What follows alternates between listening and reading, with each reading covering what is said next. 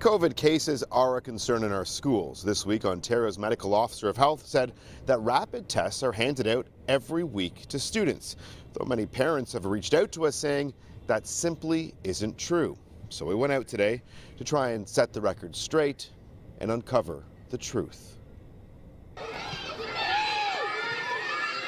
Running through the spring sun, a simple joy for children following another difficult, dark COVID winter. With the pandemic still present, the one tool being used to monitor the health of kids and their families, rapid antigen tests. Though just how many tests are being sent home remains cloaked in confusion. We definitely have not been receiving weekly rapid tests coming home to us. Kate Dupuis is a neuropsychologist and a mother of two. Her 7-year-old daughter attends public school in Toronto. So we've gotten 7 rapid tests in total since December of 2021.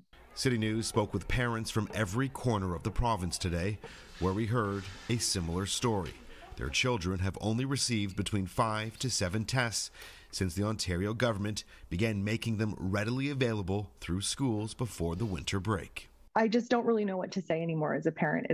It's very frustrating. Speaking yesterday, the province's Medical Officer of Health was asked if he's considering following Public Health Ontario's recommendation to temporarily reintroduce masks in school settings.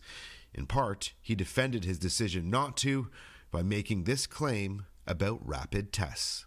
Use the RATs, those tests that are distributed on a weekly basis to all students across Ontario. The messaging around rapid tests has always been so confusing. In an effort to clear up the confusion, CityNews traveled to Whitby today to ask Ontario's Minister of Health. Do you believe that rapid tests are distributed on a weekly basis to students across Ontario?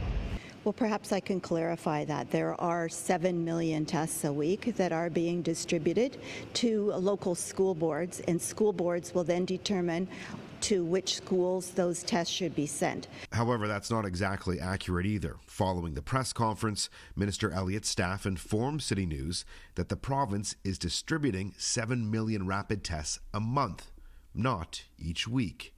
In the end, we were able to get an answer.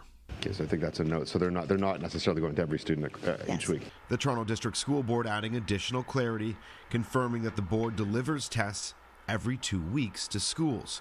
Staff only hand them out if a student is symptomatic. Multiple frontline healthcare workers and doctors have been clear they believe rapid tests are essential to containing the virus. This week's rapid test communication confusion adding another layer of frustration for flabbergasted families. I don't know why this is so hard. The federal government has provided over 160 million rapid tests to Ontarians. We all paid for these tests through our taxes. It should be really, really easy for us to get access to these tests on an ongoing basis 2 years into the pandemic.